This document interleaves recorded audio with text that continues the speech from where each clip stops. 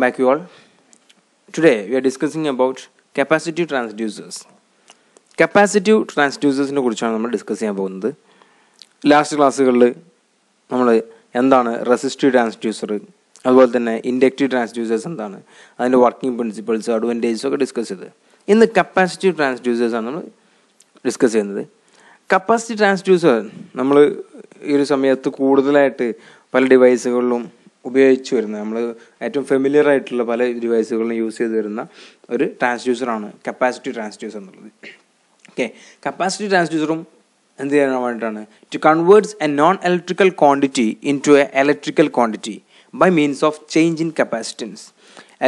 Capacitive transducer ചെയ്യുന്നത് എന്താണ്, ഒരു നോൺ ഇലക്ട്രിക്കൽ ക്വാണ്ടിറ്റിനെ ഒരു ഇലക്ട്രിക്കൽ ക്വാണ്ടിറ്റിയിലേക്ക് കൺവേർട്ട് ചെയ്യാണ് by means of capacitance. Change in capacitance, അതിൻ്റെ കപ്പാസിറ്റൻസിൻ്റെ ചേഞ്ചിനനുസരിച്ച്. ഓക്കെ, അപ്പോൾ കപ്പാസിറ്റൻസിൻ്റെ ഒരു ശരിക്കും എക്സ്പ്ലെയിൻ ചെയ്ത് പറയുമ്പോൾ ഒരു നോൺ ഇലക്ട്രിക്കൽ ക്വാണ്ടിറ്റി എന്ത് ചെയ്യാണ്, നോൺ ഇലക്ട്രിക്കൽ ക്വാണ്ടിറ്റിനെ മാറ്റം വരുന്നു, ആ മാറ്റത്തിലൂടെ അതിൻ്റെ കപ്പാസിറ്റൻസ് ചേഞ്ച് ആവുന്നു, ആ കപ്പാസിറ്റൻസ് അതിൻ്റെ എന്ത് ചെയ്യും ഇലക്ട്രിക്കൽ ക്വാണ്ടിറ്റിയിൽ മാറ്റം വരുത്തുന്നു. അതാണ് കപ്പാസിറ്റീവ് ട്രാൻസ്ഡ്യൂസർ എന്ന് പറയുന്നത്. Capacitive transducer also A passive transducer, that means active ട്രാൻസ്ഡ്യൂസറും ഉണ്ട്, പാസീവ് ട്രാൻസ്ഡ്യൂസറും ഉണ്ട്. പാസീവ് ട്രാൻസ്ഡ്യൂസർ എന്ന് പറഞ്ഞാൽ എന്ത് ചെയ്യില്ല, അത് ഓൺ കറണ്ട് പ്രൊഡ്യൂസ് ചെയ്യില്ല, ഒരു എക്സ്റ്റേണൽ സപ്ലൈ പവർ എന്ത് ചെയ്യണം, പുറത്ത് നമ്മൾ കൊടുക്കണം. അതാണ് പാസീവ് ട്രാൻസ്ഡ്യൂസർ എന്നല്ല. അപ്പോൾ കപ്പാസിറ്റീവ് ട്രാൻസ്ഡ്യൂസർ എന്താണ്, ഒരു passive ട്രാൻസ്ഡ്യൂസറാണ്. And it determines the quantities like displacement, pressure, temperature and liquid and flow of control, liquidity etc. by measuring the variations in the capacitance of the capacitor എന്നുള്ളതാണ്. അപ്പോൾ എന്തിനൊക്കെ use ചെയ്തെന്ന് വെച്ചാൽ പല quantity, displacement, pressure, temperature, force, ലിക്വിഡിൻ്റെ പിന്നെ അളവ്, measurement ഇതൊക്കെ എടുക്കാൻ വേണ്ടിയിട്ടാണ് എന്തത് ഈ കപ്പാസിറ്റീവ് ട്രാൻസ്ഡ്യൂസേഴ്സ് യൂസ് ചെയ്യുന്നത്. അതൊക്കെ എന്താണ് കപ്പാസിറ്ററിൻ്റെ കപ്പാസിറ്റൻസിൽ വരുന്ന വേരിയേഷൻസിനനുസരിച്ചായിരിക്കും അതിൻ്റെ മെഷർമെൻറ്റ് നടക്കുക എന്നുള്ളതാണ്. And it is A device with change it's capacitance with change in the physical phenomena to be measured എന്നുള്ളതാണ്. സെയിം ഒരു അതിൻ്റെ പല തരത്തിലുള്ള ഒരു ഡെഫിനിഷൻസാണ് നമ്മൾ യൂസ് ചെയ്തത്. അപ്പോൾ നമുക്കറിയാം നോൺ ഇലക്ട്രിക്കൽ ക്വാണ്ടിറ്റീനെ ഇലക്ട്രിക്കൽ ക്വാണ്ടിറ്റിയിലേക്ക് അതിൻ്റെ കപ്പാസിറ്റൻസ് ചേഞ്ച് കൊണ്ട് മാറ്റം വരുന്നത്, കൺവേർട്ട് ചെയ്യുന്നതാണ് കപ്പാസിറ്റർ ട്രാൻസ്ഡ്യൂസർ എന്നുള്ളത്. ഈ നോൺ ഇലക്ട്രിക്കൽ ക്വാണ്ടിറ്റി എന്ന് പറയുന്നതാണ് നമ്മളെ ഡിസ്പ്ലേസ്മെൻറ്റ്, ഫോഴ്സ്, പ്രഷർ എന്നൊക്കെ പറഞ്ഞിട്ടുള്ള കാര്യങ്ങൾ. അതുപോലെ ഇലക്ട്രിക്കൽ ക്വാണ്ടിറ്റിയാണ് വോൾട്ടേജ്, കറണ്ട് എന്നുള്ളത്. അപ്പോൾ എന്താ ചെയ്യുന്നത്, നമ്മളെ എന്താണോ മെഷർ ചെയ്യേണ്ടത്, ഡിസ്പ്ലേസ്മെൻറ്റോ ഫോഴ്സോ എന്നുള്ള ആ ഒരു ക്വാണ്ടിറ്റിനെ നമ്മൾ എന്ത് ചെയ്യാണ്, വോൾട്ടേജോ കറണ്ടിലേക്കോ കൺവേർട്ട് ചെയ്യാണ്. എങ്ങനെ, അതിൻ്റെ കപ്പാസിറ്റൻസിൽ വരുന്ന ചേഞ്ചിനനുസരിച്ച്. അപ്പോൾ ഡിസ്പ്ലേസ്മെൻറ്റ് എടുക്കുകയാണെങ്കിൽ നമ്മൾ വരുന്ന ഒരു ഫോഴ്സ് വരുമ്പോൾ പിന്നെ സ്വാഭാവികമായിട്ടും അതെന്ത് ചെയ്യും, അതിൻ്റെ കപ്പാസിറ്റൻസിൽ ചേഞ്ച് ഉണ്ടാക്കും, ഡിവൈസിൻ്റെ കപ്പാസിറ്റൻസിൽ ചേഞ്ച് ഉണ്ടാക്കും. ആ കപ്പാസിറ്റൻസ് ചേഞ്ച് ഉണ്ടാക്കുന്നത് എന്ത് ചെയ്യാണ്, ഒരു വോൾട്ടേജോ കറണ്ടോ ആക്കി മാറ്റുക. ഇതാണ് ഒരു കപ്പാസിറ്റീവ് ട്രാൻസ്ഡ്യൂസർ എന്ന് പറയുന്നത്. ഒരു പാസീവ് ട്രാൻസ്ഡ്യൂസർ ആണ്. ഓക്കെ, അതിൻ്റെ വർക്കിംഗ് പ്രിൻസിപ്പിൾ എന്താണെന്നാണ്. Capacitor transducer work on the principle of variable capacitance എന്നുള്ളതാണ്. നമ്മൾ ഓൾറെഡി പറഞ്ഞ് കപ്പാസിറ്റർ ട്രാൻസ്ഡ്യൂസർ വർക്ക് ചെയ്യണത് അതിൻ്റെ കപ്പാസിറ്റൻസിൽ വരുന്ന ചേഞ്ച് അനുസരിച്ചാണ്. ഒരു കപ്പാസിറ്റർ ഉണ്ടാവും, അതിൽ വരുന്ന കപ്പാസിറ്റൻസിൽ വരുന്ന ചേഞ്ചസ് എങ്ങനെയാണോ അതിനനുസരിച്ചാണ് ആ കപ്പാസിറ്റർ ട്രാൻസ്ഡ്യൂസർ വർക്ക് ചെയ്യുന്നത് എന്നുള്ളതാണ്. The capacitance of capacitor transducer change because of many reasons. ആ കപ്പാസിറ്റൻസ് വരാം ഒരുപാട് റീസൺസ് ഉണ്ട് കപ്പാസിറ്റർ. ഒന്ന്, overlapping plates, change in distance between the plates and the dielectric constant. അപ്പോൾ കപ്പാസിറ്റൻസ് ചേഞ്ച് വരാനുള്ള കാരണങ്ങളിൽ 3 കാരണങ്ങൾ മെയിനായിട്ട് വരുന്നത്. ഒന്നും കൂടി എക്സ്പ്ലെയിൻ ചെയ്ത് നമുക്ക് പറയാം. പിന്നെ പ്ലേറ്റ്സിൽ ഓവർലാപ്പിംഗ് വരിക, ഡിസ്റ്റൻസ് ചേഞ്ച്, 2 പ്ലേറ്റുകൾ ഉണ്ടാവും, പ്ലേറ്റിൽ ഡിസ്റ്റൻസ് ചേഞ്ച് വരിക, ഡയലക്ട്രിക് കോൺസ്റ്റൻസ് പറഞ്ഞാൽ ഡയലക്ട്രിക് മീഡിയംസ് ഉണ്ടാവും, കുറേ ഇതിനെ എയർ അല്ലെങ്കിൽ എന്ത് മെറ്റീരിയൽസ്, ഗ്യാസ്, ലിക്വിഡൊക്കെ ആയിട്ടുള്ള മെറ്റീരിയൽസ് ഉണ്ടാവും. അത് മാറ്റം വരുമ്പോൾ എന്ത് ചെയ്യുക, ഈ കപ്പാസിറ്റൻസിന് മാറ്റം വരാം. അപ്പോൾ ഒരു കപ്പാസിറ്റീവ് ട്രാൻസ്ഡ്യൂസർ എന്ന് പറഞ്ഞാൽ ഒരു കപ്പാസിറ്റീവ് ട്രാൻസ്ഡ്യൂസറിൽ ഏത് ട്രാൻസ്ഡ്യൂസറിനെ എന്താണ് കപ്പാസിറ്റൻസ് ആയാലും നോർമൽ കപ്പാസിറ്റർ ആയാലും അല്ലെങ്കിൽ കപ്പാസിറ്റീവ് ട്രാൻസ്ഡ്യൂസർ ആയാലും 2 മെറ്റൽ പ്ലേറ്റ്സ് ഉണ്ടാവും അതിൽ. അപ്പോൾ കപ്പാസിറ്റീവ് ട്രാൻസ്ഡ്യൂസറിലും ഉണ്ടാവും, അതുപോലെ നോർമൽ കപ്പാസിറ്റർ ആയാലും 2 മെറ്റൽ പ്ലേറ്റുകളാണ് ഉണ്ടാവുക. ആ 2 മെറ്റൽ പ്ലേറ്റിനെ സെപ്പറേറ്റ് ചെയ്യുക, അല്ലെങ്കിൽ അതിൻ്റെ ഇടയിൽ ഒരു മീഡിയം ഉണ്ടാവും, ഡയലക്ട്രിക് മീഡിയം ഉണ്ടാവും. അതെന്താവാം, എയറോ മെറ്റീരിയൽസോ വേറെ എന്തെങ്കിലും മെറ്റീരിയൽസോ ഗ്യാസോ ലിക്വിഡോ ഒക്കെ ആയി മാറാം. ഓക്കെ, അപ്പോൾ സാധാ കപ്പാസിറ്റർ ആണെങ്കിൽ നമ്മൾ പറഞ്ഞ 2 പ്ലേറ്റ് മെറ്റൽ ഉണ്ടാവും, 2 പ്ലേറ്റ് മെറ്റലിൻ്റെ ഇടയിൽ എയറോ എന്തെങ്കിലും ഡയലക്ട്രിക് മീഡിയംസ് ഉണ്ടാവും. അപ്പോൾ എല്ലാ കപ്പാസിറ്ററിലും ഉണ്ടാവും. പക്ഷേ കപ്പാസിറ്റീവ് ട്രാൻസ്ഡ്യൂസറിലാണെങ്കിൽ ഇതിൽ ഒരു പ്ലേറ്റ് എന്തായിരിക്കും ഫിക്സും, മറ്റൊരു പ്ലേറ്റ് എന്തായിരിക്കും വേരി ചെയ്യുന്നതായിരിക്കും. ഓക്കെ, നോർമൽ കപ്പാസിറ്ററിലാണെങ്കിൽ 2 പ്ലേറ്റും ഫിക്സഡ് ആയിരിക്കും. കപ്പാസിറ്റീവ് ട്രാൻസ്ഡ്യൂസറിലാണെങ്കിൽ ഒന്ന് എന്ത് ചെയ്യും വേരി ചെയ്യുന്നത്, ചിലപ്പോൾ രണ്ടും വേരി ചെയ്യുന്നതാവാം, രണ്ടും മൂവബിൾ ആവാം, അല്ലെങ്കിൽ ഒന്ന് മൂവബിൾ ആയിരിക്കും. സാധാ കപ്പാസിറ്ററിലാണെങ്കിൽ രണ്ടും ഫിക്സ്ഡ് ആയിരിക്കും, മറ്റേതിൽ എന്താണ് രണ്ടും മൂവബിൾ ആവാം അല്ലെങ്കിൽ ഒന്ന് മൂവബിൾ ആയിരിക്കും. ഓക്കെ, അതിൻ്റെ വർക്കിംഗ് പ്രിൻസിപ്പിളിൻ്റെ ഇക്വേഷൻ ആണ് നമ്മൾ നേരത്തെ പറഞ്ഞത്. C = εA/d. ഓക്കെ, അല്ലെങ്കിൽ εr/0 ε0 എന്നുള്ള ഇക്വേഷൻ അനുസരിച്ചാണ് അതിൻ്റെ വർക്കിംഗ് പ്രിൻസിപ്പിൾ നടക്കുന്നത്. എ പറഞ്ഞാൽ നേരത്തെ നമ്മൾ പറഞ്ഞ കാര്യങ്ങളാണൊക്കെ. എ പറഞ്ഞാൽ overlapping area of plates, D പറഞ്ഞാൽ ഡിസ്റ്റൻസ് ബിറ്റ്വീൻ ടു പ്ലേറ്റ്സ്, പിന്നെ എപ്സിലോൺ ആണെങ്കിൽ പ്രിമിറ്റിവിറ്റി ഓഫ് മീഡിയം, എപ്സിലോൺ ആർ ആണെങ്കിൽ റിലേറ്റീവ് പ്രിമിറ്റിവിറ്റി, എപ്സിലോൺ നോട്ട് ആണെങ്കിൽ പ്രിമിറ്റിവിറ്റി ഓഫ് ഫ്രീ സ്പേസ്. ഓക്കെ, ഇതിൽ വരുന്ന മാറ്റങ്ങൾക്കനുസരിച്ചാണ് കപ്പാസിറ്റൻസ് മാറുക. ഓക്കെ, സി പറഞ്ഞാൽ കപ്പാസിറ്റൻസ് ആണ്. Okay, capacitance εA/d. അപ്പം നേരത്തെ നമ്മൾ പറഞ്ഞ എന്താണ് കപ്പാസിറ്റൻസിൽ ചേഞ്ച് വരണമെങ്കിൽ ഒന്നെങ്കിൽ ഡൈലക്ട്രിക് മീഡിയത്തിൽ മാറ്റം വരണം, അല്ലെങ്കിൽ അതിൻ്റെ ഏരിയയിൽ മാറ്റം വരണം, അല്ലെങ്കിൽ ഡിസ്റ്റൻസിലൊക്കെ മാറ്റം വരണം എന്ന് പറഞ്ഞത്. അപ്പോൾ അതിൻ്റെ എക്സാമ്പിൾ ഒരു പാരലൽ പ്ലേറ്റ് കപ്പാസിറ്റീവ് ട്രാൻസ്ഡ്യൂസറിൻ്റെ ഇമേജാണ് ഇവിടെ കാണിച്ചിട്ടുള്ളത്. മുകളിലൊരു പ്ലേറ്റ്, താഴെ ഒരു plate. Okay, bottom plate and top plate. അപ്പം നേരത്തെ പറഞ്ഞ് ഒരു കപ്പാസിറ്ററിൽ 2 പ്ലേറ്റ് ഉണ്ടാവാം. അപ്പോൾ തന്നെ കപ്പാസിറ്റീവ് ട്രാൻസ്ഡ്യൂസർ ആണെങ്കിൽ ഇത് രണ്ടും മൂവബിൾ ആയിരിക്കാം, അല്ലെങ്കിൽ ഒന്ന് മൂവബിൾ ആയിരിക്കാം, എന്തല്ല ഫിക്സ്ഡ് ആയിരിക്കില്ല. അപ്പോൾ ഇതിൽ ഒരു പ്ലേറ്റ് എന്ത് ചെയ്യാണ് മൂവ് ചെയ്യുമ്പോൾ സ്വാഭാവികമായിട്ടും എന്ത് ചെയ്യും, അതിൻ്റെ ഈ ഡിസ്റ്റൻസിൽ മാറ്റം വരും. ഈ പ്ലേറ്റ് അങ്ങോട്ടോ എന്ത് ചെയ്യുക, ഒന്ന് അങ്ങോട്ടോ അങ്ങോട്ടൊക്കെ മൂവ് ചെയ്യുകയാണെങ്കിൽ ഇത് തമ്മിലുള്ള ഡിസ്റ്റൻസിൽ എന്ത് ചെയ്യാം മാറ്റം വരും, സ്വാഭാവികമായിട്ടും കപ്പാസിറ്റൻസിൽ മാറ്റം വരും. ഓക്കെ, ഈ ഡൈഇലക്ട്രിക് മീഡിയം ഇവിടെ കൊടുത്തിട്ടുണ്ട്. ഈ ഭാഗത്തിന് ഡൈഇലക്ട്രിക് മീഡിയം എന്ന് പറഞ്ഞത്, ഈ ഡൈഇലക്ട്രിക് മീഡിയം എന്തെങ്കിലും പിന്നെ മെറ്റീരിയൽസ് ആവാം, അല്ലെങ്കിൽ എയർ ആവാം, ലിക്വിഡ് ആവാം. അത് മാറുന്നതിനനുസരിച്ച് എന്ത് ചെയ്യാം നമ്മുടെ കപ്പാസിറ്റൻസിൽ മാറ്റം വരാം.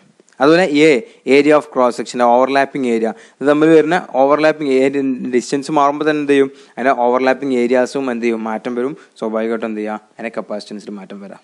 ഇത്രയും 3 കാര്യങ്ങൾ മാറുമ്പോഴാണ് കപ്പാസിറ്റൻസ് എന്ത് ചെയ്യുന്നത് മാറ്റം വരുന്നത്. നമ്മൾ പറഞ്ഞു 2 പ്ലേറ്റുകൾ ഉണ്ടാവും, രണ്ടും ഫിക്സ്ഡ് രണ്ടും വേരിയഡ് ആവാം, മൂവബിൾ ആവാം, അല്ലെങ്കിൽ ഏതെങ്കിലും ഒന്ന് മൂവബിൾ ആവാം. സ്വാഭാവികമായിട്ടും ഒന്ന് മാറുമ്പോൾ അതിൻ്റെ എന്ത് ചെയ്യുക ഡിസ്റ്റൻസിൽ, ഏരിയ ഓഫ് ക്രോസ് സെക്ഷനിൽ, അല്ലെങ്കിൽ ഏരിയ ഓഫ് പ്ലേറ്റ്സ്, അതുപോലെ അതിൻ്റെ പ്രിമിറ്റിവിറ്റിയിലൊക്കെ മാറ്റം വരുന്നതനുസരിച്ച് എന്ത് ചെയ്യും അതിൻ്റെ കപ്പാസിറ്റൻസിനും എന്ത് ചെയ്യും മാറ്റങ്ങൾ വന്നുകൊണ്ടിരിക്കും. ഓക്കെ, അപ്പോൾ ഇതാണ് ഇതിൻ്റെ വർക്കിംഗ് പ്രിൻസിപ്പിൾ എന്ന് പറയുന്നത്.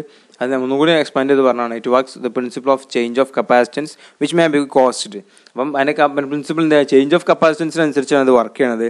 എന്തൊക്കെ കാരണമാവും, ഒന്ന് changing overlapping area and change in distance D between the plates and changing dielectric constant. നേരത്തെ നമ്മൾ ഡിസ്കസ് ചെയ്ത് തന്നെ ഏരിയയിൽ മാറ്റം വരുന്നത്, അതിൻ്റെ ഡിസ്റ്റൻസിൽ മാറ്റം വരുന്നത്, അതിൻ്റെ ഡൈലക്ട്രിക് കോൺസ്റ്റന്റിൽ മാറ്റം വരും. ഇലക്ട്രിക് മീഡിയം എയറുമായിട്ട് ലിക്വിഡ് ആണെങ്കിൽ എന്ത് ചെയ്യും, അതിന് കപ്പാസിറ്റൻസിൽ മാറ്റം വരും. അതുമായിട്ട് വേറെ എന്തെങ്കിലും മെറ്റീരിയൽ ആണെങ്കിൽ എന്ത് ചെയ്യും, അതിന് കപ്പാസിറ്റൻസിൽ മാറ്റം വരും. ഓരോന്നിലും എന്ത് ചെയ്യാം വ്യത്യസ്ത കപ്പാസിറ്റൻസ്, അതാണ് ഡൈലക്ട്രിക് കോൺസ്റ്റന്റിൽ മാറ്റം വരും എന്ന് പറയുന്നത്. ഡിസ്റ്റൻസ് നമ്മൾ പറഞ്ഞ് രണ്ടും എന്തല്ല ഫിക്സ്ഡ് അല്ല, മൂവബിൾ ആണ്. മൂവ് ചെയ്തുകൊണ്ടിരിക്കുമ്പോൾ എന്ത് ചെയ്യുക, അതിൽ ഓവർലാപ്പിംഗ് വരാം, ഓവർലാപ്പിംഗ് ഏരിയാസ് വരാം, അതുപോലെ ഡിസ്റ്റൻസിൽ മാറ്റം വരാം. സ്വാഭാവികമായിട്ടും എന്ത് ചെയ്യും കപ്പാസിറ്റൻസിലും മാറ്റം വരും. അതുപോലെ തന്നെ അതിൻ്റെ ഇംപിഡൻസിൻ്റെ ഒരു ഇക്വേഷനാണ് പറഞ്ഞത് X = 1/2 പൈ FC എന്നുള്ളത് ഫ്രീക്വൻസി ആൻഡ് കപ്പാസിറ്റൻസ് ആണ്, F G ഉള്ളത്. ഒരു ബ്രിഡ്ജ് സർക്യൂട്ടുമായിട്ട് എനിക്ക് എന്ത് ചെയ്യുക ഇത് ബന്ധിപ്പിച്ചിട്ടുണ്ടാകുക. ബ്രിഡ്ജ് സർക്യൂട്ടിന് 4 പാർട്ട് ഉണ്ടാവും. 3 റെസിസ്റ്റീവ് ആയിരിക്കും, 1 കപ്പാസിറ്റീവ് ആയിരിക്കും. 4 ഒരേപോലെ ആണെങ്കിൽ എന്തുണ്ടാവില്ല, പ്രത്യേകിച്ച് മാറ്റം ഉണ്ടാവില്ല. എന്നാലും അതിൽ എന്തെങ്കിലും ഒന്ന് മാറ്റം വന്നു കഴിഞ്ഞാൽ അതിൽ മാറ്റം വരാം. പ്രത്യേകിച്ച് കാര്യമില്ല, ബ്രിഡ്ജ് സർക്യൂട്ട് ആണ്. പിന്നെ capacitance transducer is measured with the bridge circuit എന്നുള്ളത് ഓർമ്മ ഉണ്ടായാൽ മതി. ഓക്കെ, അപ്പോൾ അതിൻ്റെ അഡ്വാൻറ്റേജസ് എന്തൊക്കെയാണെന്നുള്ളതാണ്. അഡ്വാൻറ്റേജസും അതിൻ്റെ വർക്കിംഗ് പ്രിൻസിപ്പിളാണ് കാര്യമായിട്ട്. അഡ്വാൻറ്റേജസ് ജസ്റ്റ് കൊടുത്തുന്നുള്ളൂ, ഓർമ്മയിൽ വെക്കുക. ട്രിഗേഴ്സ് ആൻഡ് എക്സ്റ്റേണൽ ഫോഴ്സ് നമ്മൾ പറഞ്ഞ നേരത്തെ എക്സ്റ്റേണൽ ഫോഴ്സ് നിർബന്ധമാണ്. Because it is A passive transducer. പിന്നെ വെരി സെൻസിറ്റീവ് ആണ്. അതുപോലെ തന്നെ it give good frequency response and transducer has high input impedance and it requires small output power of operation. അങ്ങനെ ചെറിയൊരു പവർ ഉണ്ടായാൽ മതി തന്നെ വർക്ക് നടക്കും.